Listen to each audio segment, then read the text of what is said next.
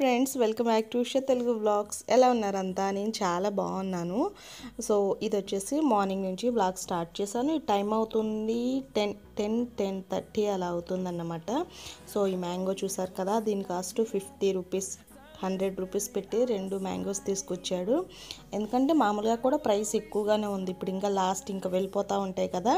So 50 rupees అంట. So నాకైతే అసలు మ్యాంగోస్ చాలా ఇష్టము. ఈ 2 అయితే తీసుకొచ్చేసాడు. నేను కట్ చేస్తానే తింటున్నాను, అంత ఇష్టము.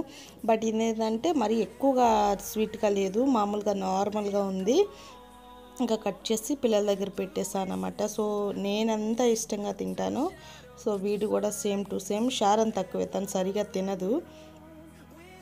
వీడు మాత్రం శుభ్రంగా తినేస్తాడు. ఏంటి అంటే తోలు తినడు, తోలు తినకుండా జస్ట్ ఆ పైపైన తినేసేసి ఆ తొక్కలన్నీ అంతే పెడతా ఉంటాడన్నమాట.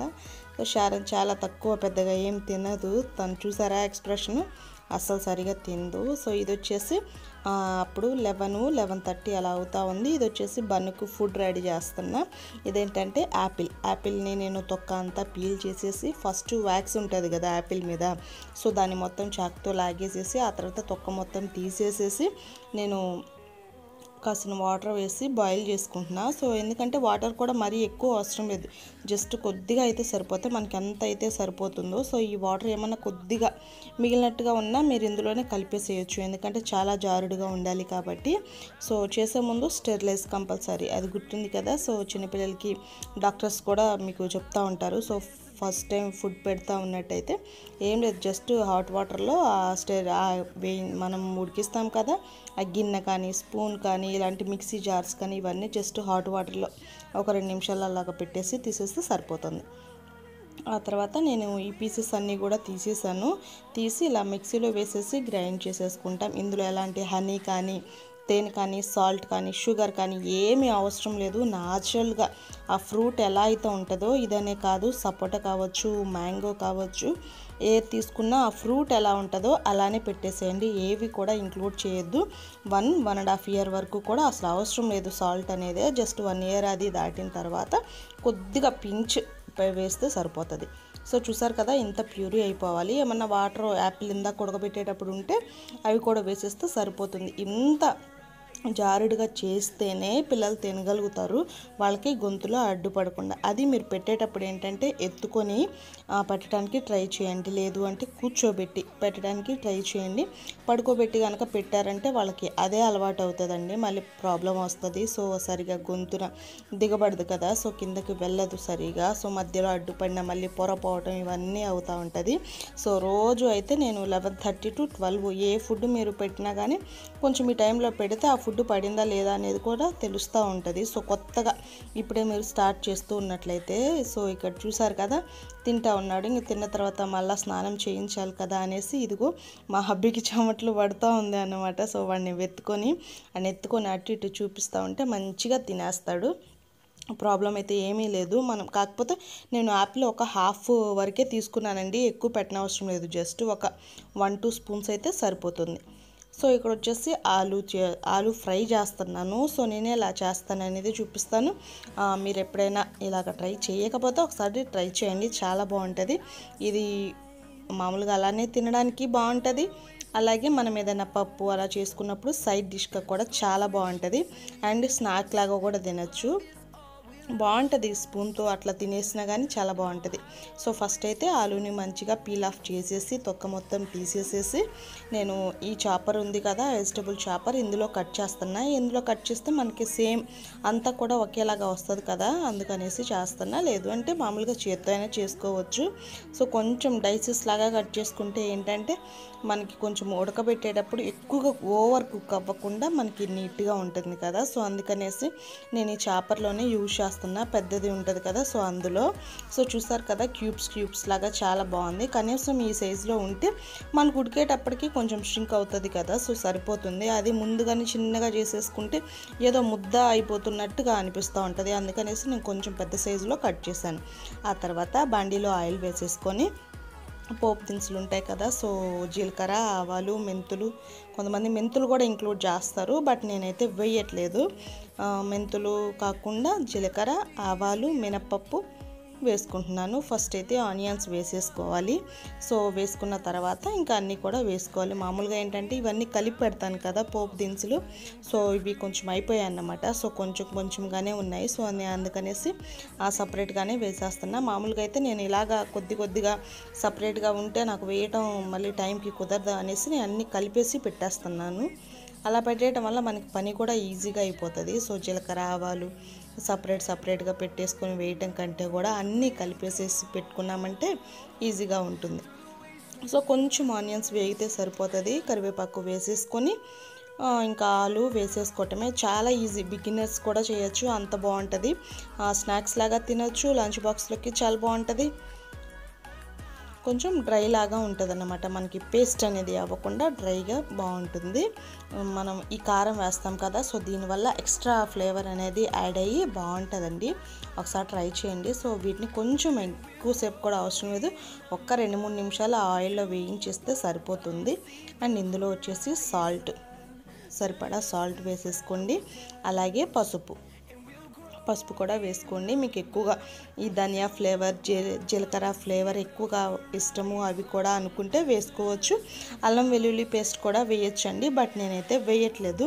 ఎందుకంటే నేను ఇందులో ఒక కొబ్బరి కారం అనేది వేసుకుంటున్నాను కాబట్టి. అల్లం వెల్లుల్లి పేస్ట్ వేసి వేయించాను అంటే ఈ అల్లం వెల్లుల్లి పేస్ట్ అనేది డామినేట్ చేస్తుంది, మనకి కొబ్బరి కారం అనేది బాగా తెలియదన్నమాట దాని టేస్ట్. సో అందుకనేసి నేనైతే వేయట్లేదు. లేదు అంటే మీరు వేసుకోవచ్చు కూడా, ధనియా పౌడర్, జీలకర్ర పౌడర్ కూడా వేయచ్చు.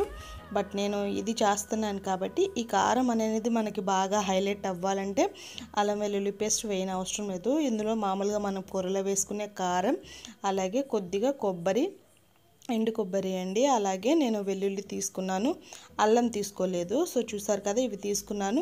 అండ్ ఇందులోనే మీరు కొంచెం ధనియా పౌడర్, జీలకర్ర పౌడర్ కూడా వేసేసుకోవచ్చు, మీ చాయిస్ అన్నమాట.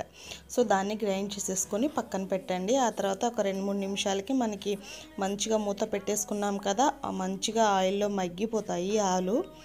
చూసారు కదా, ఈ విధంగా జస్ట్ మనం స్పూన్తో అలా నొక్కి చూసినా కానీ మనకి అవి సపరేట్ అవుతూ ఉంటే మనం ఈ కారం అనేది యాడ్ చేయొచ్చు. చాలా బాగుంటుంది, డ్రైగా ఉంటుంది, డ్రై కర్రీస్ ఉంటాయి కదా, సో అలాగా. సో ఇంక ఇలా అయిపోతే చాలు. మనం సాల్ట్ అది కూడా ఇందాకే యాడ్ చేసాం కదా, సో ఇప్పుడు ఈ కారం అనేది యాడ్ చేస్తున్నాను. సో నాట్ ఓన్లీ ఈ ఆలు ఫ్రై, మామూలుగా వంకాయ ఫ్రై చేస్తున్నా కానీ ఏదన్నా ఫ్రైస్లో కావచ్చు, లేదు అంటే తోటకూర ఫ్రై చేస్తాం కదా, దాంట్లో కూడా చాలా బాగుంటుంది. ఈ కొబ్బరి కారం అనొచ్చు, వెల్లుల్లి కారం అనొచ్చు. దీని ఫ్లేవర్ చాలా బాగుంటుంది, చాలా నీట్గా డిష్ అనేది చాలా బాగుంటుంది. ఇది వేస్తే ఒకసారి ట్రై చేసి చూడండి. నార్మల్ కారం వేసేదానికంటే కూడా ఈ విధంగా కొబ్బరి కారం కనుక వేశారు అంటే టేస్ట్ చాలా బాగుంటుంది. అంతకుముందు కూడా నేను ఫస్ట్లో వీడియోస్ మొదలుపెట్టినప్పుడు కూడా నేను ఈ కొబ్బరి కారంతో డిషెస్ చేశాను, చాలా బాగుంటుంది ఇది.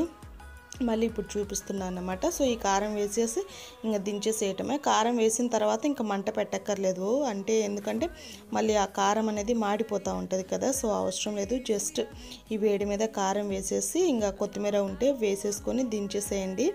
చాలా అంటే చాలా బాగుంటుంది. ఒకసారి ట్రై చేయండి, మీకు తెలుస్తుంది. రెగ్యులర్గా తినే ఆలుకి దీనికి కొంచెం డిఫరెన్స్ అనేది మీకు తెలుస్తుంది అన్నమాట. కొత్తిమీర ఉంటే పైన కొంచెం వేసేసుకోండి, అంతే. చాలా ఈజీ కదా, బిగినర్స్ కూడా చేసుకోవచ్చు, చాలా బాగుంటుంది. దీన్ని స్నాక్ లాగా కూడా తినచ్చండి, పెద్దగా మంట ఏమీ ఉండదు. ఎందుకంటే ఆ కారంలో కోకోనట్ వేసాం కదా, మనకి మంట ఏమీ ఉండదు. సో ఇప్పుడు వచ్చేసి నేను బన్ను ఫుడ్ అనేది ప్రిపేర్ చేద్దాము అనుకుంటున్నాను, ఉగ్గు. సో అంతకుముందు అడిగారు కూడా, అక్క ఒకసారి చూపించవచ్చు కదా అనేసి. సో నేను ఈరోజు అయితే వేస్తున్నాను. దీని ఫుల్ వీడియో అనేది నేను రేపు అప్లోడ్ చేస్తాను, ఎందుకంటే వీడియో లెంత్ కూడా ఎక్కువ అవుతుంది కదా, సో నాకు ఇంకా ఎక్కువ లెంత్ పెట్టడం ఇష్టం లేదు కాబట్టి జస్ట్ నేను చూపిస్తున్నాను. ఒక గ్లాసు బియ్యం తీసుకున్నాను, ఒక గ్లాస్ బియ్యానికి అన్నీ కూడా ఒక పావు గ్లాసు, లేదు అంటే హాఫ్ గ్లాస్ చొప్పున మిగిలినవన్నీ కూడా వేసేసుకోవచ్చు.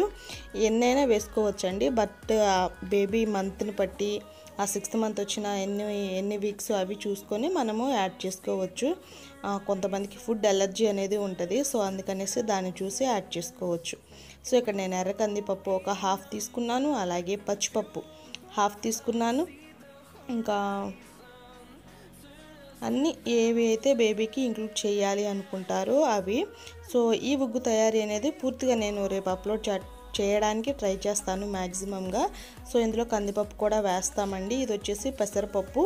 ఒక గ్లాసు బియ్యానికి కందిపప్పు వచ్చేసి ఒక 3/4 గ్లాస్ అయినా వేసుకోవచ్చు. నేనేమో ఇక్కడ హాఫ్ కప్పే వేస్తున్నాను, ఎందుకంటే నేను ఇన్ని పప్పులు చేర్చాను కదా.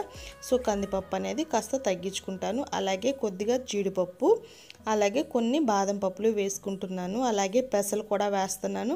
పెసలు ఇలా ఫుల్గా ఉన్నవైనా యాడ్ చేయొచ్చు, లేకపోతే పెసర బ్యాళ్ళు ఉంటాయి కదా హాఫ్ చేసి అవైనా కూడా యాడ్ చేసుకోవచ్చు. గోధుమలు ఉంటే అవి కూడా ఒక 1/4 కప్పు యాడ్ చేసుకోవచ్చండి. లేదు అంటే ఉప్మా రవ్వ ఉంటుంది కదా గోధుమ రవ్వ, అదైనా కానీ ఒక 1/4 కప్పు యాడ్ చేసుకోవచ్చు. అంటే కొద్దిగా ఒకేసారి కాదు, జస్ట్ కొద్దిగా మీరు స్టార్ట్ చేయండి సరిపోతుంది. సో వీటిని శుభ్రంగా వాష్ చేసేసేసి మనము ఎండపెట్టుకోవాలి. డైరెక్ట్ సన్లైట్లో కాదు, మామూలుగా నీడలో ఎండపెట్టేసుకోవాలి. సో దీన్ని ఫ్రై చేసి ఫుడ్ చేయాలన్నమాట. సో నేను రేపు ఆ వీడియో అనేది పూర్తిగా క్లియర్గా చూపిస్తాను, చూడండి. సో మన ఛానల్ ఎవరైనా కొత్తగా చూస్తున్నట్లయితే ప్లీజ్ లైక్ చేసి షేర్ చేయండి. అలాగే మన ఛానల్ని సబ్స్క్రైబ్ చేసుకొని పక్కనే ఉన్న బెల్ ఐకాన్ని క్లిక్ చేశారు అంటే నేను ఏ వీడియో అప్లోడ్ చేసినా మీ వరకు వస్తుందన్నమాట. సో నేనేంటంటే ఒకటి బ్లాగ్స్ పెట్టాలి అనే ఇంట్రెస్ట్ రావాలి అంటే మీరు చూడాలి కదా ముందు. మీకు ఇష్టం లేకుండా నేను ఎలా పెట్టను చెప్పండి. సో నిన్నటి వరకు టిప్స్ అవి పడతా ఉంటే మళ్ళీ అక్క వ్లాగ్స్ పెట్టచ్చుగా, వ్లాగ్స్ ఎందుకు పెట్టట్లేదు అంటున్నారు. నేను అడిగితేనేమో టిప్స్ అని అంటారు. నాకు అసలు ఏమీ అర్థం కావట్లేదు ఏవి పెట్టాలి అనేది. సో మీరు ఏదైతే చూస్తారో, దేనికైతే వ్యూ అనేది వస్తూ ఉంటుందో, సో నేను దాన్ని బట్టి చేయడానికి ట్రై చేస్తాను. Bye friends, bye. Please subscribe my channel. Bye friends.